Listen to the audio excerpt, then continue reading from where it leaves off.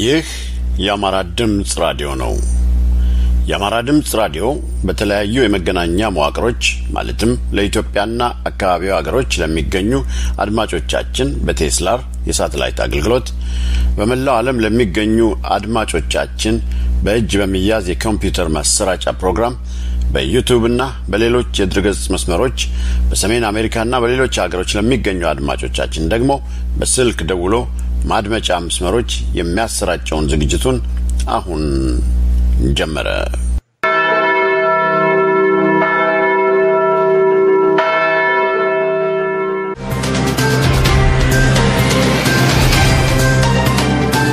ሰላም ጤና ይስጥልን አድማጮቻችን እንደምን አላችሁ? ከአማራ ድምጽ ራዲዮ የሚተላለፈው የሰኞ የመጋቢት 2 2011 ዓ.ም ዝግጅታችን መተላለፉን ጀምሯል። የአማራ ድምጽ ራዲዮ ዘወትር ሰኞ፣ ሮብ፣ ቅዳሜና እሁድ እየተዘጋጀ በኢትዮጵያ ላይ በተለይም ደግሞ በአማራው ላይ ትኩረት ያደረገ አንጋፋ የሬዲዮ ፕሮግራም ነው። በዛሬው ፕሮግራማችን ዕለታዊ ዜናዎችና ዜና መጽሔትን አጣምረን ወደናንተ እናቀርባለን። ከዜናው በማስከተል የአማራ ህልውና ለኢትዮጵያ አንድነት ድርጅት አዲስ አበባን አስመልክቶ ያወጣውን ወቅታዊ የአቋም መግለጫ እናቀርባለን። በመቀጠልም ኢትዮጵያ ትናንትናና ዛሬ የተሰኘው ፕሮግራም ወደናንተ ይደርሳል። አብራችሁ ያሉት መልካም ሞላ ከአማራ ድምጽ ራዲዮ የስቱዲዮ ባለሙያዎች ጋር በጋራ በመሆን ነው።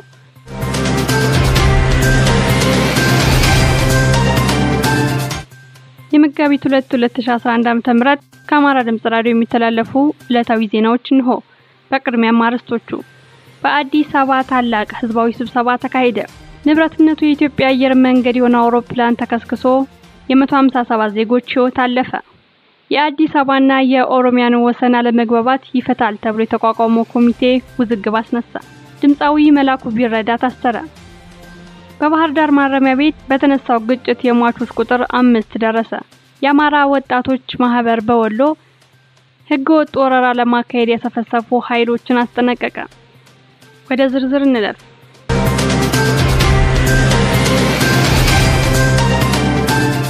በአዲስ አበባ ታላቅ ህዝባዊ ስብሰባ ተካሄደ። አዲስ አበባ ለኢትዮጵያውያን በሚል መሪ ቃል በአዲስ አበባ ህዝባዊ ስብሰባ ተደረገ። ትናንት በባልደራስ ከፍተኛ የህዝብ ቁጥር ያላቸው ተሳታፊዎች የተገኙ ሲሆን አዳራሹ ሞልቶ እንደነበር ታውቋል። ሰፊ አዳራሽ ለመከራየት ጥረት ቢደረግም በአዲስ አበባ መስተዳድር መከልከላቸው ታውቋል። በርካታ ሐሳቦች የተነሱ ሲሆን የቡናና የጊዮርጊስ ደጋፊዎች በታከለ ኡማ መታላላቸውን ገልጸው ካሁን በኋላ የአዲስ አበባን ጉዳይ በንቃት እንደሚከታተሉና እንደማይሸውሩ ተነግረዋል። በህዝብ ቆጠራ አክራሪ ብሔርተኞች አዲስ አበባን ለማዋጥ የሚያደርጉትን ሴራ እንደሚቃወሙም ተናግረዋል። ታከለ ኡማ የወሰኗቸው ውሳኔዎች ይሰረዙ፣ የአዲስ አበባ ሰው ያስተዳድረን የሚሉት ከታዳሚዎቹ የተነሱት አስተያየቶች ናቸው። ለተሰብሳቢው በጋዜጠኛ እስክንድር ነጋ አማካኝነት ተነቦ በድጋፍ የጸደቀ የአቋም መግለጫ ወጥቷል። አዲስ አበባ የነዋሪዎቿና የኢትዮጵያውያን እንጂ ማንኛውም ክልል ልዩ ጥቅም ሊጭንበት የማይችል ከተማ ነች። የአዲስ አበባ ወሰን በከተሞች የሚደረጉ ሰፈራዎች ላይ በምርጫ የተመረጠ አስተዳደር እስኪኖር ድረስ ምንም አይነት እንቅስቃሴ እንዳይደረግ፣ የአዲስ አበባ ህዝብ በሚቀጥለው ምርጫ ልዩ ጥቅም ለሚል አካል አንድ ድምጽ እንዳይሰጥ፣ ይህን ለማድረግ ስብሰባውን የጠራው አካል በህዝብ የተሰየመ መሆኑ፣ እንቅስቃሴያችን ሰላማዊ መሆኑን የወሰን መሆኑን በሙሉ ድምጽ ተስማምተናል ሲሉ በአንድነት ገልጸዋል። በሰላማዊ መንገድ የተጠናቀቀው ስብሰባው በታከለ ኡማ የሚመራው መስተዳደር ወከባና ሰልፍ ፈጽሟል። ራስ መኮንን ድልድይ ሸገር ኬክ ቤት አካባቢ ከሰልፉ በሰላማዊ መንገድ እየጨፈሩ ባለበት ሁኔታ ባስለቃሽ ጭስ በታትነው ወጣቶቹንም በቁጥጥር ስር አውለዋቸዋል። ከ4 ኪሎ የሚመጡትን መኪኖች በቅድስተ ማርያም በኩል እንዲታጠፉ በማድረግ መንገዱን ዘግቶ ብዙ ወጣቶች ማሰራቸው ተነግሯል። መንግስት ቆንጨራና አጣና ይዞ የወጣን አካል ተንከባክቦ እየሸኘ የአዲስ አበባን ወጣት ለምን አየዋችሁ ብሎ አፈሳውን ማድረጉ አሳፋሪ ነው ተብሏል። ፒያሳና ትክልት ተራ አካባቢ ከትናንትናው የእስክንድር ፕሮግራም ቆይተው የወጡ ወጣቶችን እንደታፈሱ ለማወቅ ተችሏል። ይህ የአማራ ድምጽ ራዲዮ ነው። የኢትዮጵያ አየር መንገድ በአውሮፕላን አደጋው ህይወታቸው ላለፉ 18 ኢትዮጵያውያን ቤተሰቦች መርዶ ማረዳቱን አስታወቀ። የኢትዮጵያ አየር መንገድ ትናንት በተከሰተው የአውሮፕላን መከስከስ አደጋ 18 ኢትዮጵያውያን ህይወት ማለፋቸውን አስታውቋል። ትናንት ከቦሌ ዓለም አቀፍ አውሮፕላን ማረፊያ ተነስቶ ወደ ኬንያ ናይሮቢ በማምራት ላይ እንዳለ ደብረ ዘይት አካባቢ ተከስክሶ ህይወታቸው ላለፉ 18 ኢትዮጵያውያን ቤተሰቦች አስታውቋል። በአውሮፕላን አደጋው በአጠቃላይ 157 ሰዎች ህይወት አልፏል። ዛሬ በኢትዮጵያም ብሔራዊ የሐዘን ቀን እንዲሆን ታውጇል። በዚሁ መሰረትም የኢትዮጵያ ሰንደቅ ዓላማ በመላው ሀገሪቱ በውጭ ሀገር በሚገኙ የኢትዮጵያ ኤምባሲዎችና ቆንስላ ጽሕፈት ቤቶች እንዲሁም በኢትዮጵያ መርከቦች ላይ ዝቅ ብሎ ይውለበለባል ተብሏል። በአውሮፕላን አደጋው በአጠቃላይ ህይወታቸው ካለፉ ሰዎች መካከል 32 ኬንያውያን፣ 18 ካናዳውያን፣ 8 ጣሊያናውያን፣ 8 ቻይናውያን፣ 8 አሜሪካውያን፣ 7 እንግሊዛውያን፣ 7 ፈረንሳውያን፣ 6 ግብጻውያን፣ 5 ጀርመናውያን፣ 4 ህንዳውያን፣ 4 የስሎቫኪያ ዜጎች፣ 3 የኦስትሪያ ዜጎች፣ 3 ስዊድናውያን፣ 3 ራሻውያን፣ 2 የሞሮኮ ዜጎች፣ 2 የስፔን ዜጎች፣ 2 ፖላንዳውያን፣ 2 እስራኤላውያን እንዲሁም ከቤልጂየም፣ ኢንዶኔዥያ፣ ኡጋንዳ፣ የመን፣ ሱዳን፣ ሰርቢያ፣ ቶጎ፣ ሞዛምቢክ፣ ሩዋንዳ፣ ሶማሊያ፣ ኖርዌይ፣ ጅቡቲ፣ አየርላንድ፣ ሳውዲ አረቢያ፣ ኔፓል፣ ናይጄሪያና የተባበሩት መንግስታት ድርጅት አንዳንድ ዜጎች ህይወታቸው ማለፉ ታውቋል። የአማራ ድምጽ ራዲዮና ሞረሽ ወገኔ ለአደጋው ተጎጂዎች ማዘኑን እየገለጸ ለቤተሰቦቻቸው መጽናናትን ተመኝቷል። የአደጋው ምክንያት ተጣርቶ ይፋ እንዲሆንም ጠይቋል። የአዲስ አበባና የኦሮሚያን ወሰን አለመግባባት ይፈታል ተብሎ የተቋቋመው ኮሚቴ ውዝግብ አስነሳ። የጠቅላይ ሚኒስትር ቢሮ ባወጣው መግለጫ በኦሮሚያ ብሔራዊ ክልላዊ መንግስትና አዲስ አበባ ከተማ መካከል ያለውን የአስተዳደር ወሰን ውዝግብ ለመፍታት በሚል በጠቅላይ ሚኒስትር አብይ አህመድ ኮሚቴ መቋቋሙን በመግለጽ የኮሚቴው አባላትን ማሳውቋል። በዚህ መሰረት የሰላም ሚኒስትር ወይዘሮ ሙፈሪያት ካሚል ሰብሳቢ፣ የኦሮሚያ ብሔራዊ ክልላዊ መንግስት ምክትል ፕሬዝዳንት ወይዘሮ ጣይባ ሐሰን አባል፣ በኦሮሚያ ብሔራዊ ክልላዊ መንግስት በምክትል ፕሬዝዳንት ማዕረግ የከተማ ልማት ክላስተር አስተባባሪ አቶ አህመድ ቱሳ፣ በኦሮሚያ ብሔራዊ ክልላዊ መንግስት በምክትል ፕሬዝዳንት ማዕረግ የገጠር ልማት ክላስተር አስተባባሪ ዶክተር ግርማ አመንቴ፣ የአዲስ አበባ ከተማ መስተዳድር ምክትል ከንቲባ ኢንጂነር ታከለ ኡማ፣ የአዲስ አበባ ከተማ መስተዳድር በምክትል ከንቲባ ማዕረግ የማህበራዊ ክላስተር አስተባባሪ እንዳወቀብጤ፣ የአዲስ አበባ ከተማ መስተዳድር በምክትል ከንቲባ ማዕረግ የኢኮኖሚ ክላስተር አስተባባሪ ዶክተር ሰለሞን ኪዳኔና የአዲስ አበባ ከተማ የከንቲባው የህዝብ አደረጃጀት አማካሪ አቶ ተስፋዬ ቤልጂንግ መሆናቸው ታውቋል። ሰሞኑን በኮዬ ጨፌ ኮንዶሚኒየም ማወጣት ምክንያት አለመግባባቱ እየተካረረ ሲሆን የኦሮሚያ ክልላዊ መንግስት እጣውን እንደሚቃወምና በአዲስ አበባ ላይ የወሰን ብቻ ሳይሆን የኦሮሞ ባለቤትነት መብት ለመስጠት እየሰራ እንደሚገኝ ማስታወቁ ይታወሳል። በጠቅላይ ሚኒስትሩ የተቋቋመውና በኦሮሞ የበላይነት የተዋቀረው ኮሚቴ የአዲስ አበባን ጉዳይ ለመፍታት ሳይሆን የተለመደውን የፖለቲካ ድራማ ለመጫወት እንደሆነ በዚህም ከፍተኛ ውግዘት እንደተገጠመው ለማወቅ ተችሏል። አዲስ አበባ የኦሮሞ የግል ንብረት ለማድረግ ፍላጎት ያላቸው የኦሮሞ ዲሞክራሲያዊ ፓርቲ ራሱ ከሳሽ ራሱ ዳኛ በመሆን ያቋቋመው ኮሚቴ ተቀባይነት የሌለው መሆኑን በአዲስ አበባ ህዝብ ተነግሯል።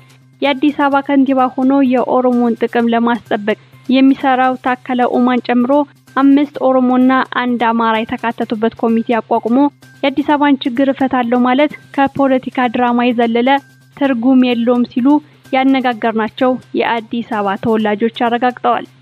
አብን በአብደራፊ ውይይት አካሄደ። ሱዳን ጠረፍ የሚገኘው በእርሻና በኢንቨስትመንት ስም በህዋስ ሰዎች የተዘረፈውና አማራው ከቀን ሰራተኝነት ያላለፈበትን ህይወት በሚገፋበት አብደራፊ አብን ውይይት አካሄደ። ለስሙ አማራ ክልል ቢሆንም ሙሉ በሙሉ በሚባል ደረጃ እንደ ወልቃይትና ሁመራ እነሱ የወሰዱት በሚመስል ደረጃ የህዋስ ሰዎች ከደህንነት ጀምሮ ተቆጣጥረውት ይገኛል። በአብደራፊ ከሚገኙ አማራዎች ጋር አብን ስብሰባ ያደረገ ሲሆን ወደፊት በተከታታይ የግንኙነት መስመር በመክፈት ስብሰባ ለማድረግ ማቀዱን ገልጿል። በተመሳሳይም የአማራ ብሔራዊ ንቅናቄ አብን በሰከላ ህዝባዊ ውይይት አካሂዷል። ድምጻዊ መላኩ ቢረዳ ታሰረ። በናዝሬት አዳማ ከተማ በንብረቱና በአካሉ ላይ 4 ግለሰቦች ጉዳት ማድረሳቸውን ለማመልከት ወረዳ 3 ልጎ ክፍለ ከተማ ፖሊስ ጣቢያ ያመራው መላኩ ቢረዳ ኦሮምኛ ባለመቻሉ መታሰሩን ተናገረ። ከሀገራችን ቋንቋዎች ከጉራጌኛና አማርኛ ውጭ መናገርም ሆነ መስማት ባለመቻሌ በደሌንም በሌላ ቋንቋ መግለጽ አልችልም ያለው መላኩ እኔው ተበዳይ እኔው ታሳሪ ሆኛለሁ ሲል ተናግሯል። እስካሁንም ድረስ ፍርድ ቤት ያልቀረበ ሲሆን ካለምንም ምክንያት በእስር ላይ እንደሚገኝ ታውቋል። ኢትዮጵያ ከገባ 6 ወር የሆነውና በህዋት ለእንግልት ተዳርጎ የቆየው መላኩ ራሴው ላይ ሳይ የነገው ጣፈንታችን ክፉኛ ያሰጋይ በማለት ስጋቱን ገልጿል። በጓደኛው በኩል ባስተላለፈው መልእክትም በአንድ ሀገር ሁለት ዜግነት የለምና ተበዳዩም ተጎጂውም እኔ ነኝ። ዛሬ ታሰርኩ ብዬ ሞራሌም ሆነ ቅስሜ በፍጹም አይሰበርም። ነገም በየትኛውም ክልል በህዝባችን ላይ የሚደርሰውን በደል ከመግለጽ ወደ ኋላ አልልም። እናንተ ግን ቂም በቀል በመጸነስ እኔው ተበዳይ እኔው ታሳሪ ማድረግ ሁሌም ትችላላችሁ። የሚያሳዝነው ግን እኔን ማሰራችሁ ሳይሆን ሁለት ንጹሃን ኢትዮጵያውያንን ከኔው ጋር በመገኘታቸው ከተማው ላይ ለሽብርና ለዝርፊያ የገባን ሆከት ፈጣሪ መስል የደረሰብን ዘለፋ ድብደባና መንገላት አሳስታውሰው ኢትዮጵያ ውስጥ ሳይሆን ሊቢያ ውስጥ ያለው ያህል የተሰማኝ በማለት ከአዳማ ልጎ ፖሊስ ጣቢያ እስር ቤት መልእክቱን አስተላልፏል። ይህ የአማራ ድምጽ ራዲዮ ነው። ቆጠራው ህልውናን የሚፈታተን በመሆኑ በቀጣዩ ህዝብና ቤቶች ቆጠራ ጥንቃቄ ማድረግ እንደሚገባ የአማራ ብሔራዊ ንቅናቄ አሳሰበ። ወቅታዊ ጉዳዮችንና የህዝብና ቤቶች ቆጠራን አስመልክቶ በደብረ ታቦር ውይይት ያዘጋጀው አብን ለውይይቱ መነሻ ጥናታዊ ጽሑፍ አቅርቧል። በጽሑፉም የአንድን ሀገር የህዝብ ቁጥር ያላገናዘበ ምንም አይነት ልማት እንደማይሰራ ተብራርቷል። የሥራ አጥ ቁጥርን፣ የኑሮ ሁኔታን፣ የህብረተሰቡን የፍልሰት ሁኔታ፣ የግብር ከፋይ ቁጥርና ሌሎችን መሰረታዊ መረጃዎች ለማግኘት ቆጠራው ትልቅ ፋይዳ እንዳለው አመልክቷል። የህዝብና መሰረታዊ ፍላጎት ለማሟላትና ፖሊሲ ለመቅረጽ የህዝብ ቆጠራ ማድረግ ወሳኝ መሆኑን በውይይቱ ተብራርቷል። ካሁን በፊት በተደረጉ የህዝብና ቤቶች ቆጠራዎች በአማራው ላይ የተሰሩ ስህተቶች ህዝብን ዋጋ ማስከፈላቸውንና ጥቅሙንም ማሳጣታቸው ታውቆ በቀጣዩ ቆጠራ ጥንቃቄ ማድረግ እንደሚገባ አብን አሳስቧል። ቆጠራው የመኖርና ያለመኖር ህልውናን የሚፈታተን በመሆኑ ህዝቡ በጥንቃቄ ሊከታተለው እንደሚገባ ንቅናቄው አሳስቧል። የደቡብ ጎንደር ዞን የአማራ ብሔራዊ ንቅናቄ አብን የምክር ቤት አባል አቶ ከፍያለ ጎላ ወጣቶች በተረጋጋ መልኩ ማህበረሰቡን በማነቃቃት ለቆጠራው ስኬትና ለአካባቢያቸው ጸጥታ እንዲሰሩ ጠይቀዋል። በሌላ በኩል በምዕራብና በማዕከላዊ ጎንደር ዞኖች በነበረው የጸጥታ ችግር ለተፈናቀሉ ወገኖች የአብን አባላት ከደሞዛቸው 10% ድጋፍ ማድረጋቸውን አስታውቀዋል። የደንቢያ ወረዳ የአብን ጽሕፈት ቤትም ለተፈናቀሉ ወገኖች ከ200 ሺህ ብር በላይ እርዳታ መስጠቱን አስታውቋል።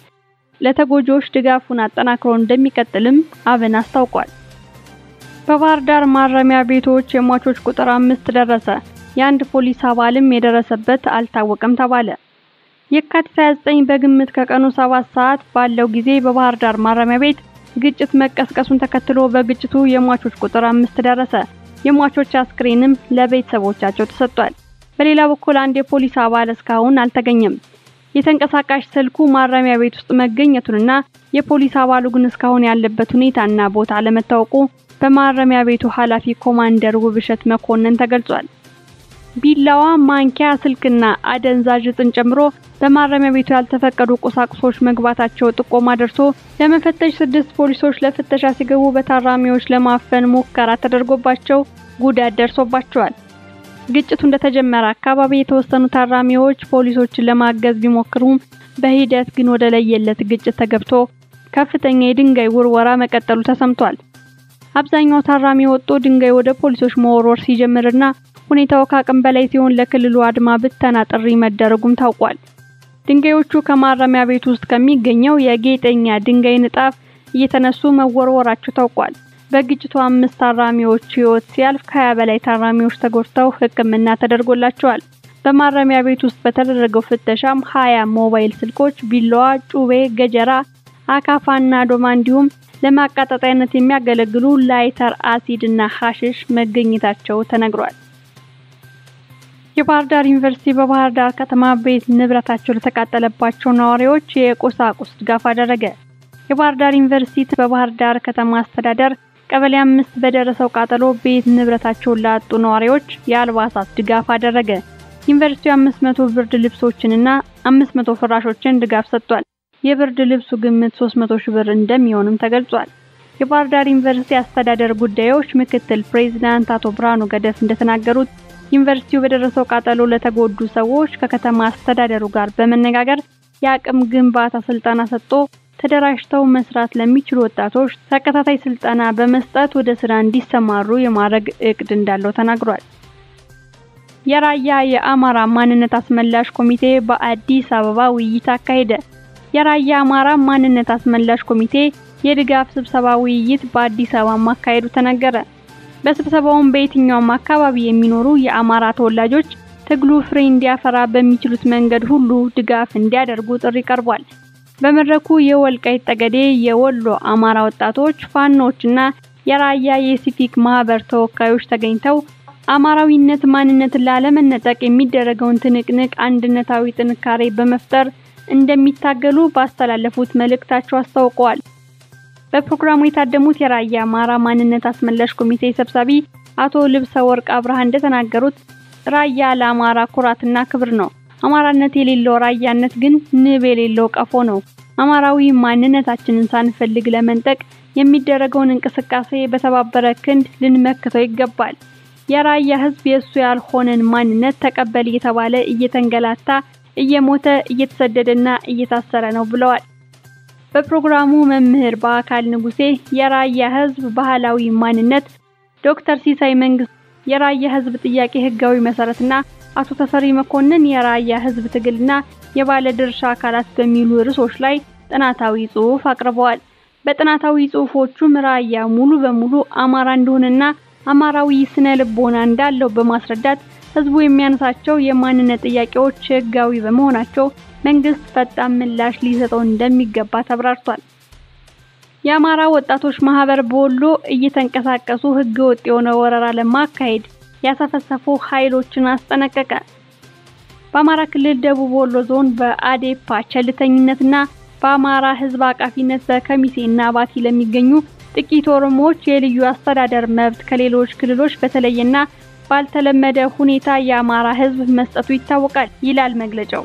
ነገር ግን ይህን የደግነትና የስልጣኔ ባህላችንን እንደ ደካማ ጎን በመጠቀም በተለያዩ ጊዜያት ኦሮሞዎች ወሎ ኬኛ በማለት በስግብግብነትና በተስፋፊነት ባህሪ አሁን ያለውን የፖለቲካ የበላይነት በመጠቀም ወሎን ለመውረድ እንቅስቃሴ ሲያደርጉ ቆይተዋል። ይህን የጅል ምኞት ከፍተኛ ዋጋ ሊያስከፍላቸው እንደሚችል እያስጠነቀቅን የካቲት 28 2011 ዓ.ም በከሚሴና ባቲ ከተሞች በኦነግ ጽንፈኛ ቡድኖች የገንዘብ ድጋፍና በከተማ አስተዳደሮችና በዞን በጀት ጭምር በሚንቀሳቀሱ ጥቂት ተላላኪ አፍቃሪ ኦነግ ወጣቶች አስተባባሪነት የአዲስ አበባ ጉዳይን ተገን በማድረግ ባደረጉት ቅጥ ያጣ ሰልፍ ላይ ወሎ ኬኛ፣ ወሎ ራያና መተከል የኦሮሞ ናቸው የሚሉ መፈክሮችን ማሰማታቸው ይታወቃል። ይህ ጉዳይ መላው አማራን ትግስት የሚፈታተንና ጸባጫሪ ሆኖ አግኝተዋል። አዲስ አበባና ወሎ በታሪክም ሆነ በስነ ልቦና ስሪት የኦሮሞ ሆነው እንደማያውቁ አዲስ አበባ የሁሉም ብሔረሰቦች መዲናና ባለቤትነቷም የነዋሪዎቿ ሲሆን ታሪክን ወደ ኋላ ካየን የአጼ ዳዊት ከተማ የአማራ ግዛት እንደሆነች አስረግጠን እንናገራለን። ከላይ በተጠቀሱት ጉዳዮች ከአማራ ወጣቶች ማህበር በወሎ የተወሰደ አቋም፣ አንደኛ በማንኛውም ሁኔታና እንቅስቃሴ ወሎ ኬኛ የሚለው ቃል በተለይም በአማራ ርስት ላይ ሆኖ መጠቀም ዋጋ እንደሚያስከፍል እናሳስባለን። ሁለተኛ ከሚሴና ባቲ መስፋፊያው አድርጎ በመንግስት ተቋማት ጭምር በአመራርነት ቦታዎች ላይ የተቀመጠው የኦነግ ክንፍ በአስቸኳይ ከእኩይ ተግባሩ እንዲታቀብ እናሳስባለን። ሶስተኛ በአማራ ርስት ላይ እየኖሩ ከአማራ ህዝብ ፍላጎት ውጭ በሆኑ እንቅስቃሴዎች ላይ መሳተፍ፣ ለምሳሌ አሸባሪውን የኦነግ ባንዲራና ድርጅቱ የሚጠቀምባቸውን ማንኛውም ምልክቶች መጠቀም፣ የጀዋርን እኩይ ዓላማዎች ለማስፈጸም የሚደረጉ እንቅስቃሴዎችን እንደማንፈቅድ በአጽንኦት እናሳስባለን። የወሎና ከሚሴ እንዲሁም ባቲ ባለርስት የሆነውን የአካባቢውን አማራ ተወላጆችና ነዋሪዎች ላይ ያለውን ወቅታዊ የፖለቲካ የበላይነት በመጠቀም በኦሮሞዎች የሚደርስባቸውን ትንኮሳ ከዚህ በኋላ የማንታገሰውና የአማራ ህዝብ ጉዳይ እንደሆነ ልናሳውቅ እንወዳለን። በአማራ ርስት ከሚሴና ባቲ የአማርኛን ቋንቋ በኦሮምኛ ለመተካት የሚደረገው እንቅስቃሴ ባለርስቱ አማራውን ላላስፈላጊ እንግልትና ወጪ እየዳረገው ይገኛል። ይህን ድርጊት የምናወግዘውና የምንታገለው መሆኑን በጽኑ እናሳስባለን። የክልሉ መንግስት የከሚሴንና የአካባቢውን አማራ ማህበረሰብ ጥያቄዎች በአስቸኳይ እንዲመልስ እንጠይቃለን። ስድስተኛ የአካባቢውን ጸጥታ መንግስት ትኩረት በመስጠት በኦነግ የታጠቁ አካላትን ትጥቅ በአስቸኳይ እንዲያስፈታ እንጠይቃለን። ሃይማኖቱን ሽፋን በማድረግ ተራ የፖለቲካ ዓላማቸውን ለማሳካት ጸብጫሪና ቀስቃሽ ባነሮችን በማዘጋጀት የሃይማኖት ግጭትን ለመፍጠር የሚንቀሳቀሱ ግለሰቦችና ድርጅቶች ከድርጊታቸው እንዲታቀቡ እያስጠነቀቅን መንግስትም አስፈላጊውን እርምጃ እንዲወስድ እንጠይቃለን ይላል የአማራ ወጣቶች ማህበር በወሎ ያወጣው ወቅታዊ የአቋም መግለጫ። አድማጮቻችን ዜናዎቻችን እነዚህ ነበሩ።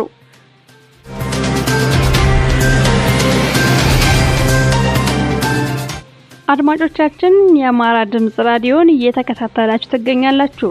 በመቀጠል የማቀርብላችሁ የአማራ ህልውና ለኢትዮጵያ አንድነት ድርጅት ያወጣውን ወቅታዊ የአቋም መግለጫ ይሆናል። አዲስ አበባ የሁላችንም ካልሆነች የማንም አትሆንም። የአማራ ህልውና ለኢትዮጵያ አንድነት ድርጅት። ኢትዮጵያዊነት ሱስ ነው ያሉን አቶ ለማ መገርሳ አዲስ አበባን የኦሮሞ የግል ሀብት ለማድረግ ጠንክረው እየሰሩ እንደሆነ የካቲት 28 ቀን 2011 ዓ.ም በወጣው የክልሉ መንግስት አቋም በሚገልጸው መግለጫ አረጋግጠዋል። መግለጫው እንዲህ ይላል። በአዲስ አበባና ኦሮሚያ መካከል ያለው የአስተዳደር የወሰን ጉዳይ ልባት ሳይሰጠው የጋራ መኖሪያ ቤቶች በጣም መተላለፋቸው ተገቢ አይደለም ይላል።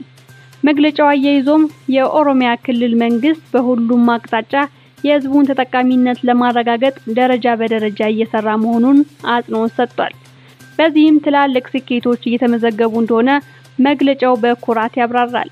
የአዲስ አበባ ጉዳይ በተመለከተና ከዚሁ ጋር ተያያዥነት ስላላቸው ጉዳዮች በሙሉ በቅደም ተከተላቸው መልስ እንዲያገኙ በተሐድሶ ከስምምነት ላይ የተደረሰበት እንደሆነ በመውሳት ይህን እውን እንዲሆንም አበክረው እየሰሩ እንደሆነ መግለጫው አልሸሸገም። ከሁሉም በላይ መግለጫው በአዲስ አበባና በኦሮሚያ መካከል ያለው የአስተዳደር የወሰን ጉዳይ ልባት እስከሚያገኝ የኦሮሚያ ክልል ጥያቄ እያነሳባቸው ባሉ የአዲስ አበባ አዋሳኝ ቀበሌዎች ከክልሉ ወሰን አልፎ የተገነቡ የጋራ መኖሪያ ቤቶችን ለተጠቃሚዎች በጣም ማስተላለፍ ትክክል እንዳልሆነ በአቶ ለማ መገርሳ የሚመራው የኦሮሚያ ክልላዊ መንግስት እምነት እንደሆነ ያስረዳል። በዚህ አቋሙ መሰረት የውሳኔ ስራ ላይ እንዳይውል የኦሮሚያ ክልላዊ መንግስት ጠንካራ አቋም መያዙን ይገልጻል። ዶሮን ሲያታልሏት በመጫኛ ጣሏት እንደሚባለው የኦሮሚያ ክልላዊ መንግስት ይህን አቋም የያዘው በቀዳሚነት የኦሮሞን ህዝብ ተጠቃሚነት ከማስጠበቅ የመነጨ እንጂ የሀገሪቱን ብሔር ብሔረሰቦች አብሮ የመኖር እሴትን ከመጥላት የመነጨ አለመሆኑን ከግንዛቤ ሊገባ ይገባል በማለት ሌሎችን ነገዶች ለማሞኘት ሞክሯል። ሞኙ ከተገኘ በሌላ በኩል መግለጫው በአዲስ አበባና በዙሪያዋ ተያይዘው የሚከናወኑ ስራዎች ከክልሉ መንግስትና ህዝብ እውቅና ውጭ ለመስራት መታቀዳቸው ህጋዊነት አላቸው ብሎ እንደማያምን ያስጠነቅቃል። ይህም ማስጠንቀቂያ እንዲህ በማለት ያጠብቀዋል። ትናንት ከህዝብ ጋር የታገልነው የህዝቡን ችግሮች ለመቅረፍና ህዝቡን ወደ ተሻለ ብልጽግና ለማሸጋገር ነው። ዛሬም ቢሆን ትናንት ለህዝቡ ቃል የገባናቸውን ድሎች እያስመዘገብን መጥተናል። ይህንንም በማስቀጠል ማንኛውንም የህዝብ ጥያቄ በትግል ለማስመለስ አስፈላጊውን መስዋዕትነት ለመክፈል ዝግጁ ነን ብሏል። አያይዞም የኦሮሞና የኦሮሚያ መብትንና ጥቅምን በማስከበር ወደ ተሻለ ብልጽግና ለመሸጋገር እንሰራለን በማለት ኢትዮጵያዊነትን የኋሊት አሽቀንጥሮ መጣሉን በማያሻማ መንገድ ነግረውናል። ይህን መግለጫ የቄሮ መሪ ነኝ ከሚለው ጀዋር መሐመድ አዲስ አበባን በጡጫም በእርግጫም ብለን የኦሮሚያ እናደርጋታለን፣ አዲስ አበባ የኦሮሞ ናት ከሚል ኦነጋዊ ንግግርና የፌደራል ስርዓቱን ለድርድር አናቀርብም ከሚለው የኦዴፓ መግለጫ ጋር አያይዘን በወያኔ ተይዘው የነበሩ ቁልፍ መንግስታዊ መዋቅሮች በእነማን እንደተያዙትና ጤን የአቶ ለማ የሚኒሶታ ቆንስላ ጽሕፈት ቤት ከፋችነትን ስናገናዝብ ኢትዮጵያዊነት ሱስ ነው የሚለው የአቶ ለማ ንግግር እውነትም ሱስነቱ ይፋ መሆኑን እንረዳለን። ምክንያቱም ሱስ መጥፎ ልማድ በመሆኑ ይጣላልና። ኢትዮጵያዊነት ቅርብ ቢሉት የማይቀር የቀትር ጥላ ነው። ልጣል ቢሉት የማይጣል ከህሊና ጋር ተጣብቆ የሚኖር የማንነት መንፈስ እንጂ ሲሹ የሚያነሱት ሳይሹ ሲቀሩ የሚጥሉት ሱስ አይደለም። ለነ ለማ ቡድን ግን ኢትዮጵያዊነት ማንነት ሳይሆን ሱስ በመሆኑ ይሄውና አሽቀንጥረው ለመጣል የሚያስፈልጉ ቅድመ ሁኔታዎችን ሲናገሩና ሲፈጽሙ ያየን ነው። አዲስ አበባ የአንድ ነገድ አንጡራ ሀብት ናት ብለን በማመን ሌሎችን ሰፋሪዎች ናቸው እያልን አብሮነትና ኢትዮጵያዊነትን አልፎም ዲሞክራሲያዊ ስርዓትን እንገነባለን የምንለው እንዴት ተብሎ ነው? ዲሞክራሲ መቻቻል እንጂ አንዱ ነገድ በሌሎች ላይ በማነሳሳት በሌሎች ላይ የሚጭን አይደለም። የሁሉንም ፍትሃዊ ተጠቃሚነት እንጂ የአንዱ ብቸኛ ተጠቃሚነት ማረጋገጫ አይደለም። ሰጥቶ በመቀበል እንጂ የኔ ብቻ የሚል አይደለም። በሐሳብ የበላይነት የሚያምን እንጂ ያልበሰሉ ጮርቃዎችን አሰባስቦ የመንጋ ፍርድ የሚሰጥ አይደለም። ለብዙሃን ውሳኔ ተገዥነትና የጥቂቶችን መብት አስከባሪ መርህ እንጂ እኛ ያልነው ካልሆነ የሚል ሃይማኖታዊ ቃል አይደለም። በሕግ የበላይነት በጽኑ የሚያምን ስርዓት እንጂ በቡድኖች አመጽና ሁሉንም ለኔ በሚል የሚመራ አይደለም። እና ዲሞክራሲያዊ ስርዓት ለመገንባት በቅድሚያ መሪዎች የስርዓቱን ባህሪ ጠንቅቀው ሊያውቁት ይገባል። ያለበለዚያማ ያላዋቂ ሳሚ ነው የሚኮነው። ኢትዮጵያዊነት የልዩነቶች ውህደት የፈጠረው የወል ማንነት መገለጫ የሆነ እኛነት ነው።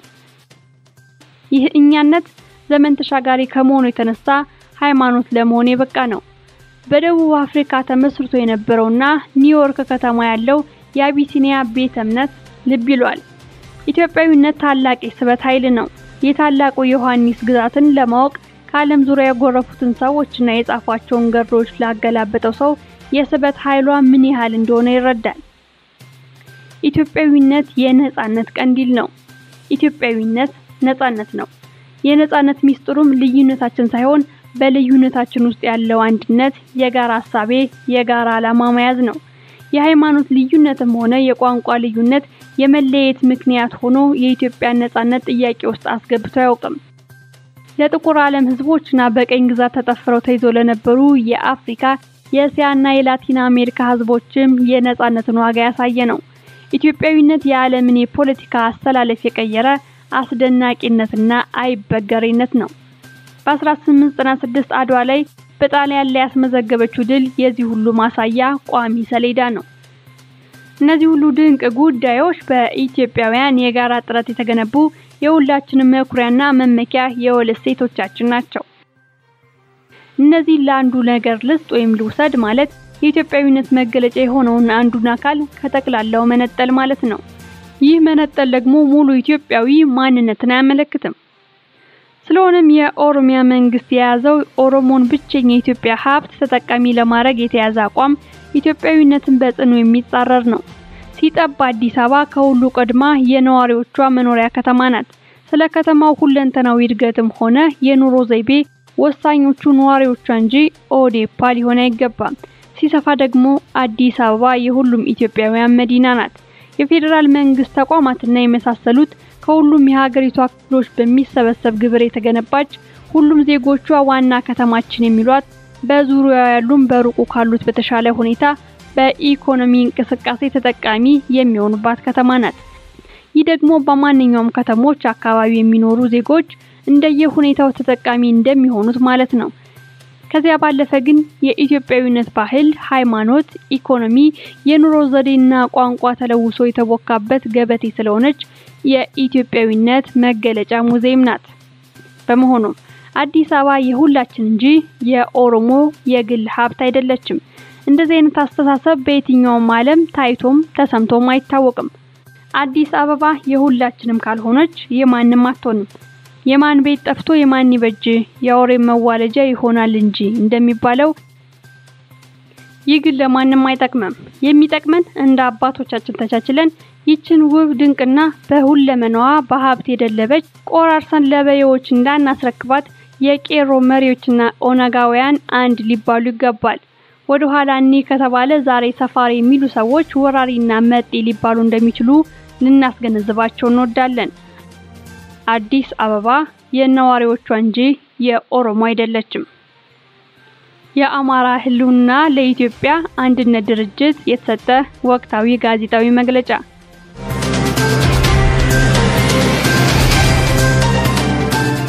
አድማጮቻችን የአማራ ድምጽ ራዲዮን እየሰማችሁ ትገኛላችሁ። በመቀጠል በስዊድን የሚገኙት የአማራ ድምጽ ራዲዮ ዝግጅት ክፍሎች የሚያዘጋጁት ኢትዮጵያ ትናንትናና ዛሬ የተሰኘው ሳምንታዊ ፕሮግራም ወደ እናንተ ይደርሳል። እንድትከታተሉ ተጋብዛለሁ።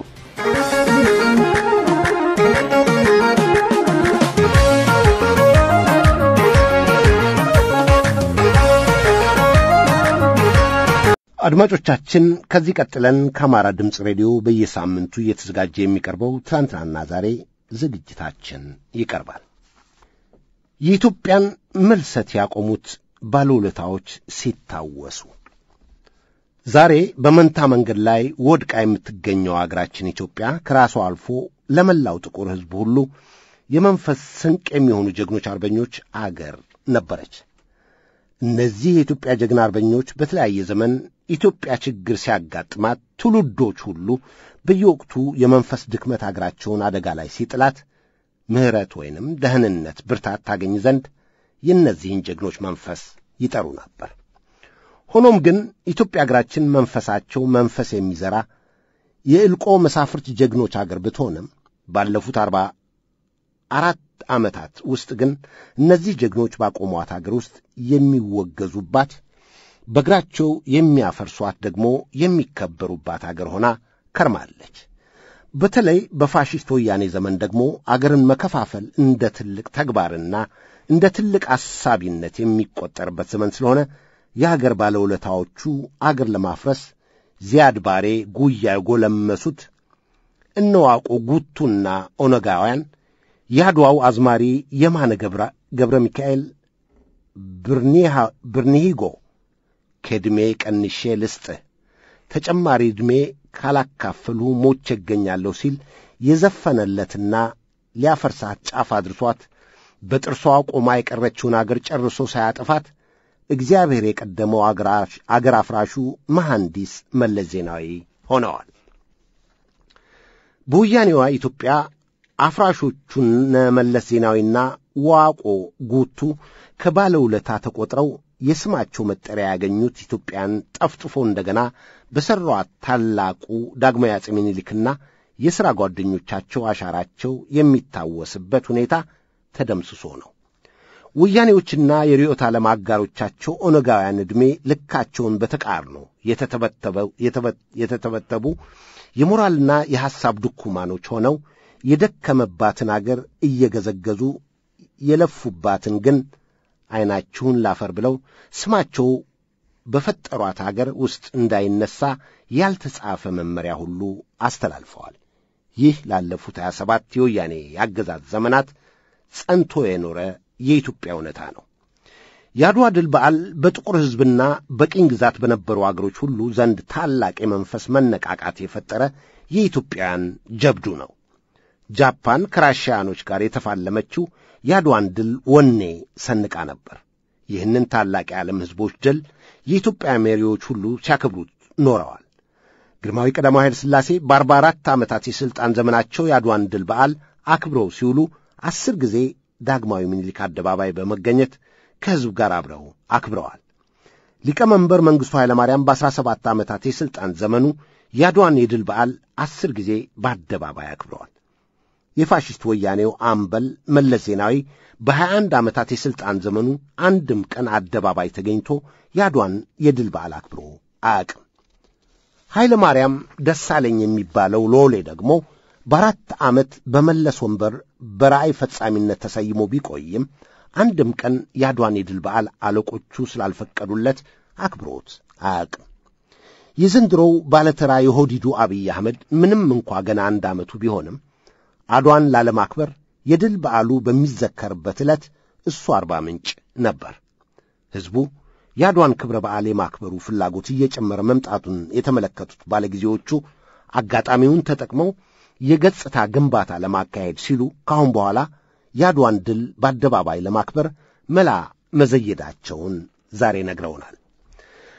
በአብይ አህመድ ልዩ ጥቅም የሚሉትን ለማስፈጸም የተሰየመው የአዲስ አበባ ምክትል ከንቲባ ታከለ ኡማ የአድዋዋን ድል መሐንዲስ ዳግማዊ ምኒልክን ሳይጠቅስ ባሰማው ዲስኩር ለሚቀጥለው ዓመት ለአድዋ መታሰቢያ ሐውልት እንደሚሠራ አስታውቋል። ባለጊዜዎቹ ይህንን ዘዴ የፈጠሩት በምኒልክ ሐውልት ስር የሚከበረውን የአድዋ የድል ዝክር ለማስቀረት እንደሆነ ግልጽ ነው። የአድዋ የድል በዓል ከዳግማዊ ምኒልክ ሐውልት ስር ወደሚገነባት አዲሱ የነታከለ ኡማ የአድዋ መታሰቢያ ሐውልት ሲዛወር አብይ አህመድም የአበባ ጉንጉን ይዞ ብቅ ማለቱ አይቀሬ ነው። ባለፉት 27 ዓመታት በአገዛዝነት የተሰየሙት ነውረኛ ገዢዎች ያድዋን በዓል በዳግማዊ ምኒልክ አደባባይ ተገኝተው ማክበር ያልፈለጉት የሚጠሏቸውን የድሉን ቀያሽ የዳግማዊ ምኒልክን ስም ላለመጥራትና ታሪካቸውን ላለመዘከር ስለሆነ አብይ አህመድ የዳግማዊ ምኒልክ ስም በማይጠራበትና አሻራቸው በሌለበት አዲስ ወደሚሰሩት ያድዋ መታሰቢያ ሐውልት ሄዶ ያድዋን ክብረ በዓል ማክበር አይቸግረውም። በደንብ በተቀነባበረ መንገድ ፋሽስት ወያኔ በኃይልና ዓይንን ባወጣ መንገድ የጀመረውን ነውረኛነት የዘንድሮዎቹ በብልሃትና በተለሳለሰ መንገድ በማላመድ ዘውገኝነትን ፍጹም ለማድረግ በመስራት ላይ ናቸው። አብይ የኢትዮጵያን ታሪክ ማጥፋት የተወለዱበትና ያደጉበት ስለሆነ ከፋሽስት ወያኔ ስህተት ተምረው እንዴት ዘውገኝነትን ፍጹምነት እንደሚያመጡ እየሰሩ ይገኛሉ። በኢትዮጵያ ጀግኖች አርበኞች ገድልና ጀብዱ ላይ የሸፈቱት ሕሊና ቢሶች ኦነጋውያንና የርዕዮተ ዓለም መንትዮቻቸው ፋሽስት ወያኔዎች በዘንድሮ ያድዋ ድል ክብረ በዓል ዋዜማ አዲስ ፕሮፓጋንዳ ይዘው ተከስተዋል። ይህም አዲስ ፕሮፓጋንዳቸው የኛ የሚሏቸው አርበኞች የሚገባቸው ዕውቅናና ሞገስ አልተሰጣቸውም የሚል ነው። ይገርማል። በኢትዮጵያ ምልሰት ውስጥ ከፍተኛ አስተዋጽኦ የነበራቸውን የኦሮሞ ጀግኖች እንደ ኦነግ ያዋረደ ድርጅት የለም። በቤተ ኦነግ የጀግኖቹ ጀግና የራሶቹ የራስ ጎበና ስም ስድብ ነው።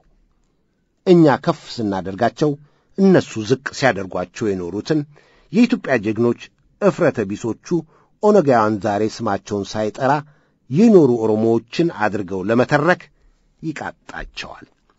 ብሔርተኞቹ ነውረኞች ስለሆኑ በንጉሡ ስር የአድዋ ዘመቻ ጠቅላይ ጦር አዛዥ የነበሩትን የራስ መኮንንን መታሰቢያ ሐውልት በቅርቡ በሐረር ከተማ ማፍረሳቸውን እንኳ የረሳ ነው ይመስላቸዋል። በክርስትና ሃይማኖት የቤተ ክርስቲያን መሠረት የሚባሉ 4 ጉባኤዎች አሉ። ቤተ ክርስቲያን የጸናችው በእነዚህ 4 ጉባኤዎች ነው ተብሎ በእምነቱ ተከታዮች ዘንድ ይታመናል። ይህንን መዋቅር በመጠቀም በ1927 ዓመተ ምህረት ከዛሬ 84 ዓመታት በፊት የጎጃሙ ቀኝ ጌታ የወፍታህ ንጉሴ ራስ ጎበናን የኢትዮጵያን ምልሰት ካቆመው 4ቱ ጉባኤ መካከል አንዱ ያደርገዋል። በወቅቱ የነበረው የመንፈስ ድክመት አገራችንን አደጋ ላይ ቢጥላት ኢትዮጵያ ምሕረት ወይንም መዳኛ ታገኝ ዘንድ ቀኝ ጌታ ዮፍታሔ የጠራው የኢትዮጵያ ብርታት የቆመበትን የነራስ ጎበናን መንፈስ ነበር። ባለቅኔ ቀኝ ጌታ ዮፍታሔ ንጉሴ በሥራዎቻቸው በቁማቸው ከበደኑ ከንቶዎች ይልቅ በሕይወቱ ከተለዩት ሙታን መካከል ሕያዋንን የሚፈልጉ ጥበበኛ ናቸው። ኢትዮጵያ በፋሽስት ጣሊያን በግፍ በተወረረች ዘመን ኢትዮጵያውያን በፋሽስት ሊሬና በጊዜያዊ ጥቅማጥቅም እየተደለሉ በሎሌነት አድረው ሰልፋቸውን በማስተካከል የባንዶቹን ሰፈር ሞልቶ እንዲፈስ በማድረግ ዕልቆ መሳፍርት ሆነው ጀግኖቻችን እየወጉ አገራቸውን ማድማታቸውን በታዘቡ ጊዜ በቁም ከበደኑ ከንቶዎች ይልቅ በሕይወት ከሌሉት ሙታን መካከል ሕያዋን ፍለጋ በሕሊናቸው እያማተሩ የኢትዮጵያ ብርታት የቆመበትን የነራስ ጎበናን መንፈስ እንዲህ ሲል ነበር የጠሩት።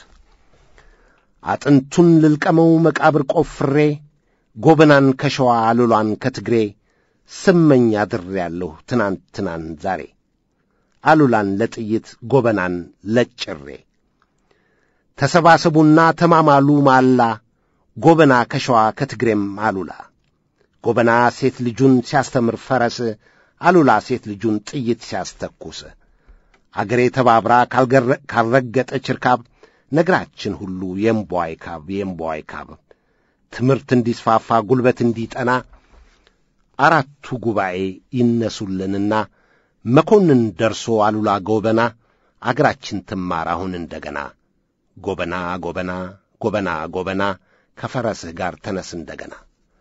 እንግዲህ አማራ በዚህ መልክ ሲያስታውሳቸውና የመንፈስ ሐውልት ያቆመላቸውን አርበኞች ነው ኦነጋውያንና ፋሽስት ወያኔዎች እንደ ተረሩና ማስታወሻቸው እንደ ጠፋ እንደ ተደረገ ሳያፍሩ ሊነግሩን የሚሞክሩት። ከዚያ ዘመን በተጨማሪ ይህንን የቀኝ ጌታ ዮፍታሔን የመንፈስ ሐውልት በዚህ ዘመንም ልጅ እግሯ አኒሻ ሰለሞን የዩፍታሔን 4 ጉባኤ በራሷ መንገድ አሻሽላ ጎጃምና ሸዋን ሐረርና ትግሬን እያካለለች አሉላ መኮንን ደረሰ ጎበና 4ቱ ጉባኤ ይነሱልንና ዳግም ይመርብን ኅብረታችን ይጽና ስትል ራስ አሉላን፣ ራስ መኮንንን፣ ራስ ደረሶንና ራስ ጎበናን በጉባኤ በመመሰል ባለፈው ዓመት ከፍ አድርጋቸዋለች። እነዚህ ዩፍታሔ ንጉሴ በአራቱ ጉባኤ የመሰሏቸው ታላላቅ ኢትዮጵያን የ19ኛው መቶ ክፍለ ዘመን የኢትዮጵያ ምልሰት ፋውንዲንግ ፋዘርስ ልንላቸው እንችላለን። አዎ እነ ራስ ጎበና፣ ራስ መኮንን፣ ራስ ደረሶና ራስ አሉላ የዘመናዊቷ ኢትዮጵያ ምልሰት ፋውንዲንግ ፋዘርስ ናቸው።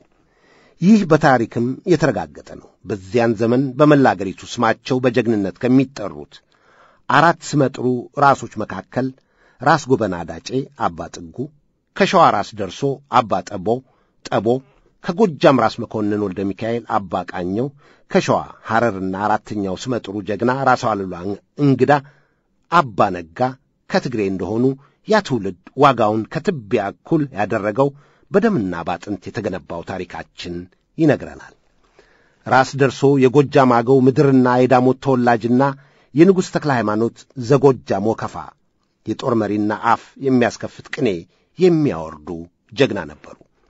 ራስ ደርሶ የቅኔ ዕውቀታቸውን በየዘመናቸው አብረዋቸው ይዘምቱ ከነበሩት ካለቃ ወልደ ጊዮርጊስ ኋላ እጨጌ እንደተማሩ ይነገራል። ርዕስ መኳንንት ደጃዝማች በዝብዝ ካሳ ሐምሌ 6 ቀን 1863 ዓ.ም አጼ ተክለ ጊዮርጊስን አድዋ አካባቢ አሳም የሚባል ስፍራ ላይ ወቅተው ድል ካደረጉ በኋላ ጥር 13 ቀን 1864 ዓ.ም አክሱም ላይ ሥርዓተ ንግሣቸው ተፈጽሞ መልእክተ ዘስዩም እግዚአብሔር ዮሐንስ ንጉሠ ጽዮን ንጉሠ ነገሥት ዘኢትዮጵያ ተብለው ከነገሱ በኋላ የጎጃሙን ራስ አዳል ተሰማን በወርሃ ጥምቀት ሾመው ንጉሥ ተክለ ሃይማኖት ንጉሥ ጎጃም ሰያሚው ዮሐንስ ንጉሠ ጽዮን ንጉሠ ነገሥት አሰኝተዋቸዋል። ከዚያም በአዋጅ ንጉሥ ተክለ ሃይማኖት ዘጎጃም ወከፋ በማለት የከፋም ንጉሥም አድርገው ስለ ሾሟቸው ንጉሥ ሚኒሊክ እንደገና ማቅናት የጀመሩትን ከፋን ለማቅናት የጦር አዛዣቸውን ራስ ደረሶን ወደ ከፋ ምድር ላኩ። ንጉሥ ሚኒሊክም ይህንን የራስ አዳልን ድርጊት በሰሙ ጊዜ ዋናውን የጦር አዛዣቸውን ራስ ጎበናን ዳጨን ወደ ከፋ ላኩ።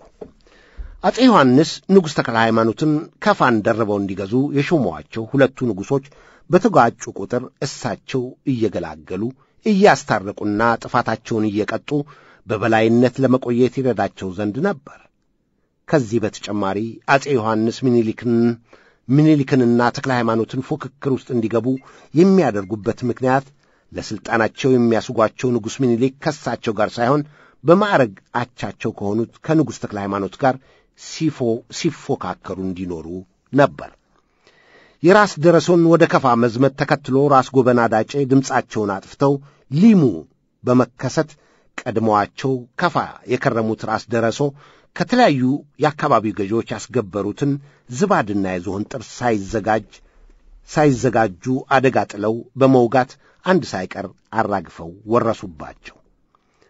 በአገራችን ባህል ዘመቻ ሲኖር አዝማሪም አብሮ ይከተላልና ከራስ ደረሶ ጋር ወደ ከፋ አብረው ከዘመቱት የጎጃም አዝማሪዎች መካከል አንዷ ራስ ደረሶ ያስገበሩት የዝሆን ጥርስና ዝባድ በራስ ጎበና መወረሱን በሰማች ጊዜ እንዲህ አለች። እኚህ ጎጃሜዎች በምን ይስቃሉ? ጥርሳቸውን ሊሙ ጥለውት ሄዱ አሉ ብላ እንደ ተቃኘች በታሪክ ተመዝግቧል። የራስ ጎበናን ድርጊት የሰሙት ንጉሥ ተክለ ሃይማኖትም ወደ ከፋ ከጉድሩ ተጨማሪ ጦር ልከው ራስ ደረሶን አጠናከሩ። ባገኙት ተጨማሪ ጦር የልብ የተሰማቸው ጦረኛው ራስ ደረሶ እሳት ጎርሰው እሳት ለብሰው ጥቃት በፈጸሙባቸው ራስ ጎበና ላይ አጸፋ ከመሰንዘራቸው በፊት አገሬን ለቀህ ውጣ የሚል ጉልበት የተሰማው ጦር መሪ መልእክት ወደ ራስ ጎበና ላኩ። ከወደ ራስ ጎበና መልስ በመጥፋቱ ራስ ደረሶ ሰራዊታቸውን አስከትለው ወደ ራስ ጎበና ገሰገሱ። ራስ ደረሶ ተጨማሪ ጦር አሰልፈው ወደ እሳቸው መዝመታቸውን የሰሙት ብልሁ ራስ ጎበና ውጊያ ቢገጥሙ ስለማሸነፋቸው እርግጠኛ ስላልሆኑ ሰራዊታቸውን ለውጊያ እያዘጋጁ የሚኒሊክም የተክለ ሃይማኖትም ጌታ በሆኑት በአፄ ዮሐንስ ስም በዮሐንስ አምላክ ተዳኝ ብለው ሊሙ የነበሩ የትግሬ ነጋዴዎችን ዋቢ አድርገው ወደ ደራሶ መልእክት ላኩ። መልእክተኞቹም በበኩላቸው ጦርነት እንዳይጀመር ሁለቱንም ወገን አንተምተው እያሉ የሁለቱ ወንድማማቾች ደም እንዳይፈስ የተቻላቸውን ያህል ጣሩ። ጉልበቱ ያየለው ራስ ደረሶም በዮሐንስ አምላክ ከተባለ በኋላ ቢዋጉ መዘዙ ብዙ መሆኑን ስላወቁ ቂማቸውን ለመወጣት ቢጓጉም ፍላጎታቸውን ገተው ነገሩን ላለቃቸው ለንጉሥ ተክለ ሃይማኖት ለመንገር ወደ ዋና ከተማው ወደ ደብረ ማርቆስ ተመለሱ። ራስ ጎበናም በበኩላቸው ለንጉሥ ምኒልክ ደብዳቤ ጻፉ። ራስ ጎበና በዮሐንስ አምላክ በማለት ወደ ራስ ደረሶ መልእክት መላካቸውን የሰማቸው አዝማሪ እንዲህ አለች። እገዛለሁ ብሎ ከንጠጦ ገስግሶ በዮሐንስ አምላክ አሰኘው ደረሶ በማለት ምንም እንኳ ሁለቱ ራሶች ጦርነት አድርገው ባይሸናነፉም የራስ ደረሶን ሞራል በቅኔ ከፍ ለማድረግ ችላለች። ይህ በሆነ ጊዜ ንጉሥ ምኒልክም አፄ ዮሐንስ ከሳቸው ይልቅ ለማይቀናቀኗቸው ለንጉሥ ተክለ ሃይማኖት እንደሚወግኑ ስለሚገምቱ በቅድሚያ ለንጉሠ ነገሥቱ መበደላቸውን በደብዳቤ ጽፈው ላኩ። ተክለ ሃይማኖትም በበኩላቸው ደብዳቤ ለአፄ ዮሐንስ ልከው ለሰራዊታቸው እንዲከት አዘዙ። አፄ ዮሐንስም የሁለቱን ደብዳቤ ባገኙ ጊዜ ምንም እንኳ ተክለ ሃይማኖትን እየረዱ ምኒልክን እንዲዋጋላቸውና የዙፋናቸው ተፎካካሪ እንዲዳከሙ ለተክለ ሃይማኖት በሚስጥር ጦር ቢልኩም ለሁለቱም በግልጽ መልስ ሲጽፉ ግን እንዳትጣሉ የሚል መልእክት ይልኩ እንደነበር በታሪክ ተመዝግቧል።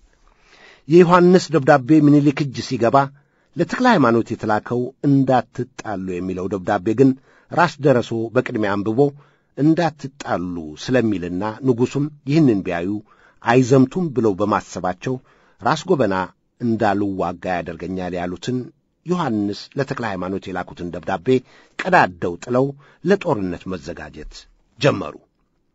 ከአባይ ወዲህ ማዶ በሚኒሊክ በኩልም የዘመቻው እንቅስቃሴ በስፋት ተጀምሯል። የሚኒሊክ ቤት ሸብረብ ራስ አዳልን ለመውጋት እንደሆነ በጭምጭምታ የሰሙት የሚኒሊክ ሥራ ቤቶች እንዲህ አሉ። ሴቶች ተሰብሰቡ እንውቀጥ ዳሂራ ክርክር አይቀርም ከራስ አዳል ጋር ይታመሳላሉ ከፋና ቦረና አማን አይደሉም ወይ እነራስ ጎበና በማለት እንደዘፈኑ በታሪክ ተጽፏል። በተክለ ሃይማኖት በኩልም ዝግጅቱ ተጠናቆ የፊልሚያ ሸማ ተልኮ ቀን ተቆርጦ እምባቦ ሜዳ ላይ ጦርነት ሆነ። በአፄ ዮሐንስ የሸረበው ሴራ ፍሬ አፍርቶ ሁለቱም ንጉሶች ሰራዊታቸውን አስከትተው ተዋጉ። ውጊያው 1 ሰዓት ያህል ፊልሚያ ሆኖ ከቆየ በኋላ ተክለ ሃይማኖት ተመተው ወደቁ። ከዚያም የሚኒሊክ ጦር መሪ ከሆኑት መካከል የጎጃሙ ራስ መንገሻ አቲከም የጠቅላይ ሚኒስትር ልጅ እንዳልካቸው መኮንን አያት ማለት ነው ተመተው የወደቁትን ንጉሥ ተክለ ሃይማኖትን በመያዝ ማርከው ለሚኒሊክ አስረከቧቸው። ንጉሥ ተክለ ሃይማኖት ተመተው መማረካቸውን ሚኒሊክ እንዳዩዋቸው ወንድሜ እንኳን ክርስቶስ በሕይወት አገናኘን ብለው አቅፎ ሳሟቸውና እኔ ራሴ ነኝ የማከመው በማለት ደማቸውን በእጃቸው እየጠራረጉ ቁስላቸውን ማጠብ ጀመሩ። ጦርነትም ያበቃ ዘንድ ሚኒሊክ በል ያለፈው አልፏል፣ አሁን ሰራዊትህን አስተወኝ ሲሉ ተክለ ሃይማኖትን ጠየቋቸው። ምርኮኛው ንጉሥ ተክለ ሃይማኖትም ሰራዊታቸው ውጊያ እንዲያቆም አዘዙ። እነራስ ደረሶ ግን በሕይወት ሳለ የተማረከ ንጉሥ አይደለም፣ አቁም የሚለኝ ትእዛዝ አልቀበልም በማለት ጦርነቱ ለተጨማሪ 4 ሰዓት እንዲዘልቅ አደረጉ። ብዙ ያልተነገረላቸው ራስ ደረሶ ራስ ጎበና ሌቃ ቄሌምና ሌቃ ለቀምትን ሳይረግጡ አባይ ተሻግረው ከደዴሳ ወዲያ ማዶ ያለውን ምዕራብ ወለጋን ከወደዴሳ ወዲህ ማዶ ያለውን ምስራቅ ወለጋን በዲፕሎማሲና በጦር በማስከበር ከፋ ድረስ ይገዙና ቤተክርስቲያን ይተክሉ ነበር። የምስራቅ ወለጋዎቹን ሞቲ ሞሮዳ በከሬንና ወንድሙን እንዲሁም የምዕራብ ወለጋውን ሞቲ ጆቴ ቱሉ በማስማማት በተክለ ሃይማኖት ሥር አድርገው የደጃዝማችነት ማዕረግ የሰጧቸው ራስ ደረሶ ነበሩ። ከኢምቢቦ ጦርነት በኋላ የሞተው ተቀብሮ የቆሰለው ታክሞ ወርቅ ወርዶ ሕይወት ወደ ነበረችበት ተመለሰች። አንድ ምሽት በምርኮኛው ተክለ ሃይማኖት ማረፊያ ቤት እነራስ ደረሶና ሌሎችም የተማረኩት የጎጃም መኳንንት በተገኙበት ምኒልክ ግብር ጥለው እየተበላና እየተጠጣ ደስታና ጨዋታው በደራበት ጊዜ ስለ እምባቦ ጦርነት ተነስቶ ንጉሥ ምኒልክ ጎጃሞች በጦርነቱ ላይ የፈጸሙትን ጀግንነት ባድናቆት ተናግረው ስለ ጀግንነታቸው አመሰገኗቸውና አንድ ጥያቄ ጠየቋቸው። ጥያቄው እንዲህ የሚል ነበር። እንዳው ያለፈው አልፏል፣ እስቲ እውነቱን ንገሩኝ። ለመሆኑ እናንተ አሸንፋችሁኝ እኔ ተማርኬ ቢሆን ኖሮ ምን ታደርጉኝ ነበር? አሉና ጠየቁ። የነራስ ደረሶ መልስም ጌቶች የእውነት ተናገሩ ካሉንማ እኛ ድል አድርገን እርሶን ማርከን ቢሆን ኖሮ ቆራርጠን ያሞራራት ነበር የምናደርጎት የሚል ነበር። ንጉሥ ምኒልክ ጥያቄያቸውን ቀጠል አድርገው ታዲያ ከናንተ ጭካኔና ከኔ ርኅራኄ የትኛው ይሻላል ሲሏቸው እነራስ ደረሶም ሲዋጉ ጭካኔ፣ ድል ካደረጉ በኋላ ግን ርኅራኄ መልካም ነው ብለው መለሱላቸው። ምኒልክ መልሳቸውን ሰምተው እውነቱን በመናገራቸውም ተደስተው ካሁን በኋላ የጎጃሜ እስረኛ የለኝም፣ ቤቴ ቤቱ አገሬም አገሩ ነው ብለው አዋጅ አስነገሩ። በአፄ ዮሐንስ ሴራ የተጫረው እሳት በዳግማዊ ምኒልክ አርቆ አሳቢነት ሊጠፋ ችሏል። ለዚያ አስረጂው ጦርነቱ እንዳበቃ ንጉሥ ተክለ ሃይማኖት ወደ ዳግማዊ ምኒልክ የላኩት መልእክት ነው። ጃንሆይ የላኩብኝ የፊታውራሪ ውድነህ ነገር ደረሰኝ። ሁልጊዜ ይመቹኛል። እግዚአብሔር ያስመችዎ። ጠላቱን ዲያብሎስን አስሮ ከጻድቃን ከወዳጆ ጋር መንግሥተ ሰማይ ያግባው። መንግሥቶን ይባርክሎ፣ ከወዳጆ አይለዮ ሲሉ ንጉሥ ተክለ ሃይማኖት ለምኒልክ መልእክት ልከዋል። የንጉሥ ተክለ ሃይማኖት ደብዳቤ የተጻፈው ለአንድ ንጉሠ ነገሥት እንጂ እንደርሳቸው ንጉሥ ለሆነ ሰው አይመስልም። ምክንያቱም በደብዳቤው ላይ ጃንሆይ በሚል ስም የሚጠራው የንጉሠ ነገሥት ዘውድ የደፋና ዙፋኑ ላይ የተቀመጠ ብቻ ነውና ንጉሥ ተክለ ሃይማኖት ንጉሥ ምኒልክን ሲጠሯቸው ጃንሆይ ብለው ብቻ ሳይሆን አቆላምጠው ጃንሆይዬ ብለው ነበር። ይህ ማለት ደግሞ ቁልምጫው ከደብዳቤው አጠቃላይ መልእክት ጋር ሲታይ ጸሐፊው ለንጉሠ ነገሥቱ ካለው ክብር በተጨማሪ ያለውን ልባዊ ፍቅር ያሳያል። ልብ በሉ፣ ንጉሥ ተክለ ሃይማኖት ጃንሆይዬ እያሉ እያቆላመጡ የሚጠሯቸው ከሳቸው ጋር ባሉ እኩል ማዕረግ የሆኑትን በአፄ ዮሐንስ ሴራ ቁጣቸው ጫፍ ደርሶ በልህና በንዴት ጦራቸውን ይዘው የተዋጉ ሰዎች ጠባቸው ወደ ፍቅር ተለውጦ እንዲህ ከላይ የተጻፈውን አይነት ፍጹም የወዳጅነት ደብዳቤ መለዋወጥ ብቻ ሳይሆን ያ ሁሉ ጠላትነት አንዱ አንዱን ለመግደል መነሳት ቀርቶ ከፍቅራቸው የተነሳ የንጉሥ ተክለ ሃይማኖት የዘወትር ጸሎት አምላኬ ሆይ የምኒልክን ሞት አታሳየኝ፣ እኔን ቀድመህ ውሰደኝ እስከ ማለት መድረሳቸውን በወቅቱ የነበሩት ደጃዝማች የማነ ሐሰን አንድ ቃለ መጠይቅ ላይ መመስከራቸውን ተክለ ጻድቅ መኩሪያ አስነብበውናል። በዚህ አስገራሚና ትምህርት ሰጪ የኢትዮጵያ ታሪክ ጠላትን በጦርነት ማሸነፍና በፍቅር ማሸነፍ ምን ያህል የተራራቁ መሆናቸውን አንድ ሰው ጠላቱን ቆራርጦ ላሞራ ለመስጠት መመኘትና ያ ሰው ያንኑ ሊቆራርጠው የነበረውን ጠላቱ የነበረውን ሰው ሐሳቡን ቀይሮ ሞቱን ከምታሳየኝ እኔን አስቀድመኝ እስከ ማስባል የደረሰበት የዩኤስኤ አሜሪካ ታላቁ መሪ የነበረው ጆን ኤፍ ኬኔዲ ተደጋግሞ ከሚጠቀስለት አንድ አባባል አብሮ የሚሄድ ባህሪ ስላላቸው ይመስላል። ጆን ኤፍ ኬኔዲ ጠላቶቹን የሚያጠፋበትን ዘዴ ተጠይቆ ሲመልስ ጠላቶቼን የማጠፋው ወዳጆቼ በማድረግ ነው ብሎ ነበር። ጆን ኤፍ ኬኔዲ ከዳግማዊ ምኒልክ ድርጊት የተማረው ሊሆን ይችል ይሆናል። እንዲህ አይነቱን የአባቶቻችን አብሮ የመኖር ጥበብ ነው። ብል በልቶት ነው እንግዲህ በዘመነ ኦህዴድና ኦነግ በሕፃናት፣ ሴቶች፣ አዛውንቶችና የአካለ ጉዳተኞች ላይ ቤት እየፈረሰ ሜዳ ላይ እየተጣሉ ያሉት። ያለፉት ታላቆች አንዳንዴም በስምምነት አልሆን ሲል ደግሞ በጦር አንድ አይነት ራዕይ የነበራቸው ታላላቆቹ አያቶቻችን ፈርሳ የነበረችውን ታሪካዊ ሀገር እንደገና አንድ ካደረጉ በኋላ ፊታቸውን የጋራ ተቋማትን ወደ መፍጠር አዙረው ነበር።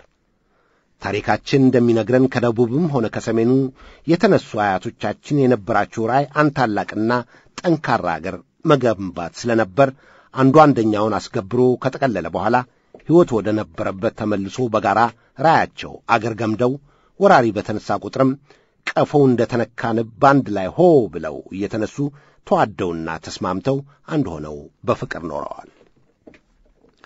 አያቶቻችን ለፊልሚያ የሚዘምቱት በጥላቻ አልነበረም። ሁሉም የነበራቸውን ትልቅ አገር የመገንባት የጋራ ራዕይ ይዘው አንዱ አንዱን ለመጠቅለል እንጂ አንዱ አንዱን ከጠቀለለ በኋላ የጋራ ሕይወትና አብሮነት በፈሪሃ እግዚአብሔርና በሕሊና ዳኝነት ይቀጥል ነበር። ዛሬ ዕውቀት ከንቱ ሆነ። በደምና ባጥንት የተሠራው የአያቶቻችን ታሪክ ተደምስሶ በጥላቻ ባበዱ ጥራዝ ነጠቆች የፈጠራ ታሪክ ተተካ።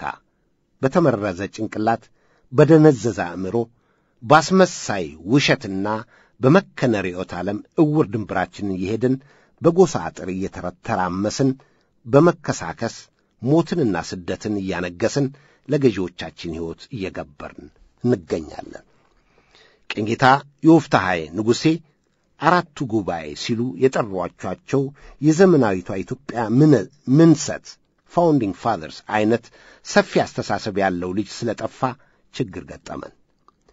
ብልሆቹ አያቶቻችን ወደፊት እያዩ የፈጠሯት ሰፊ አገር በክብር እንዳላስረከቡን የልጅ ልጆቻቸው በምስራቃውያን የባዕድ አስተምህሮ ተጠምቀው አፍ ነጠቅ በመሆን ወደ ኋላ እያዩ በጎሳና በመንደር ከፋፈሉን። የተለፋባት አገራችን በባዕዳን አስተሳሰብ ስትፈርስ ዝም ብለን እንዳናይ ገና ጥንት የሚጣላ ሕሊና ያላቸው አርቆ አሳቢዎች እንዲህ ይሉ ነበር። መሬት እግር አለው ይሄዳል እንደ ሰው፣ ጀግና ልጅ ተወልዶ እዚያው ካልመለሰው ያሉት ደርሶ በታሪካችን አይተናል። ትልቅ አገር ለመስራት ጥቂቶችም ቢሆኑ ጠንካሮች እስከሆኑ ድረስ ከአእምሮአቸው ጥንካሬ የሚፈልቀው አስተሳሰባቸው የትውልድ ሁሉ ብርሃን ሊሆን እንደሚችል እናት አይዋጁ የምትባል የቡልጋ አዝማሪ እንዲህ አለች። ጎበና ጎበና ጎበና የፈረሱን አማን ቢያስነሳው አባይ ላይ ገታው፣ ጎበና ፈረሱን ፏሌ ላይ ቢያስነሳው አረብ አገር ገታው፣ ጎበና ፈረሱን ቼቼ ቢለው ሱዳን ላይ ገታው፣ የመድኃኒት ጥቂት ይበቃል እያለች እጅጋየሁ ኃይሉ አንድ ወልዳ መከነች ስትል ስለሆነ እውነት ተቀኝታ ነበር። እናት አይዋጁ እውነት አላት። ቀኝጌታ ዮፍታሔ አራቱ ጉባኤ ያሏቸውና እነ ዳግማዊ ምኒልክ ጥቂቶቹ የሠሩት ታሪክ ከኛ አልፎ ለጥቁር ዓለም ሁሉ መነቃነቂያ ርዕዮት ወልዷል። እነ ራስ ደረሶ፣ ራስ መኮንንና ራስ አሉላ አድዋ የዘመተው የኢትዮጵያ ጦር አዝማቾች ነበሩ። ኢምባቦ ላይ ከነ ራስ መኮንን ጋር እስከ መጨረሻው ሰዓት ድረስ ላለመጠቅለል የተዋጉት ራስ ደረሶ ከተቀለሉ በኋላ አድዋ ላይ ከራስ መኮንን ጋር ለኢትዮጵያ በአንድነት ተሰልፈው አሸንፈዋል። ታላላቆቹ ኢትዮጵያን እንዲህ ነበሩ። ይህን ታሪክ ሲያስተምሩ የኖረው በኢትዮጵያዊነቱ ሟች የሆነው አማራ ነው። የነራስ ጎበናና የተቀሩት የኢትዮጵያ ጀግኖች አርበኞች አገርና ታሪክ ለማፍረስ እነ ኦነግ ሞቃዲሾ ሲከትሙ፣ እነ ኢህአፓ ወደ አሲምባ ሲኮበልሉ፣ እነ ህዋት ደደቢት ሲወርዱ የራስ ጎበናና የሌሎችን ኢትዮጵያን ጀግኖች አርበኞች ታሪክ ጠብቆ ያቆየው እንደ ቀኝጌታ ዮፍታሔ ንጉሴ አይነቱ አማራ ነው። አፄ ዮሐንስ ምንም እንኳ ጎጃምና ወሎን ቢጨፈጭፉም መተማ ላይ ሰማዕት በመሆናቸው አማራው የሚያከብራቸውን ያህል በፋሽስት ወያኔዎች ዘንድ ክብር የላቸውም። አማራው መተማ ዮሐንስ የሚል ከተማ በስማቸው ሲጠራ፣ ፋሽስት ወያኔዎች ግን በባለሟሎቻቸው በራስ አሉላ ስም የተሰየመውን ትምህርት ቤት የትግራይን ሪፑብሊክ ለመመስረት ደደቢት በወረደው መለስ ዜናዊ ስም ለውጠውታል። እውነታዊ ሆኖ ሳለ ነውረኞቹ ፋሽስት ወያኔዎችና ናዚ ኦነጋውያን ግን ሳያፍሩ ስንዘምረው የኖርንናቸውን አርበኞች ስምና ተግባር ጭራሹን እንዲጠፋ ስንሰራ የኖርንበት አድርገው በተገላቢጦሽ ሊከሱን ይሞክራቸዋል። ያህል በቃ ብለዋቸው የውሸት ስም እየፈጠሩ ኦሮሞ ያልሆነውን ሁሉ ኦሮሞ በማድረግ ላይ ተጠምደዋል። ፊታውራሪ ገበየሁ የዚህ ኦነጋውያን የመንጋ ዘመቻ ሰለባ ከሆኑት መካከል ቀዳሚው ናቸው። ፊታውራሪ ገበየሁ አባ ጎራውን በሚመለከት ኦነጋውያን ከሰሞኑ እየጻፉት ላለው ዲስኩር በነተስፋዬ ከሚነገረው ነጭ ውሸት ውጭ የተጨበጠ ታሪክ የለም። ፊታውራሪ ገበየሁ የተወለዱት በዳግማዊ ምኒልክ የትውልድ ቦታ በአንጎለላ ነው። የአባታቸውን ስም ተክሌ ነው። አድዋ ሰማዕት ሲሆኑ ዕድሜያቸው ገና 28 ዓመት ነበር። ፊታውራሪ ገበየሁ ተክሌን ኦሮሞ ለማድረግ ገበየሁ ጉሩሙ የሚል ተረት የፈጠረው ሻዕቢያው ተስፋዬ ገብረአብ ነው። የኢትዮጵያም ሆነ የውጭ ምንጭ ተፈልጎ ገበየሁ ጉሩሙ የሚል ስም ማግኘት አይቻልም። የጦር አበጋዙ ትክክለኛ ስም ፊታውራሪ ገበየሁ ተክሌ ነው። ፊታውራሪ ገበየሁ ስማቸው ፊታውራሪ ገበየሁ ተክሌ ስለመሆኑ ምንጭ የሚፈልግ ቢኖር የጳውሎስ ኞኞን አጼ ምኒልክ መጽሐፍ ገጽ 167 ይመልከት። ስለ ፊታውራሪ ገበየሁ አባ ጎራው በዘመኑ የተጻፈው እውነተኛው ታሪክ ስማቸው ፊታውራሪ ገበየሁ ተክሌ በፈረስ ስማቸው አባ ጎራው እንደሆኑና የተወለዱት አንጎለላ እንደሆነ ነው ማቀው። የንጉሥ ሳህለ ሥላሴን ከተማና ዳግማዊ ምኒልክን የትውልድ ቦታ አንጎለላን የኦሮሞ ነች እስካልተባለና ሳህለ ሥላሴ ምኒልክም ኦሮሞ ናቸው እስካልተባለ በስተቀር የአንጎለላ ተወላጁ ፊታውራሪ ገበየሁ ተክሌ ኦሮሞ ሊሆኑ አይችሉም። በቀጣይ ጽሑፋችን ቀደም ሲል ከቀረቡት የኢትዮጵያ የመንፈስ አርበኞች በተጨማሪ ስንዘክራቸው ከኖርናቸው ጀግኖች መካከል የኦነጋውያን የፕሮፓጋንዳ ሰለባ የሆኑትን አንዱን የኢትዮጵያ አርበኛ ታሪክ አንስተን በዋናነት አማራ ሲያወሳው የኖረውን ታሪካቸውን እናቀርባለን።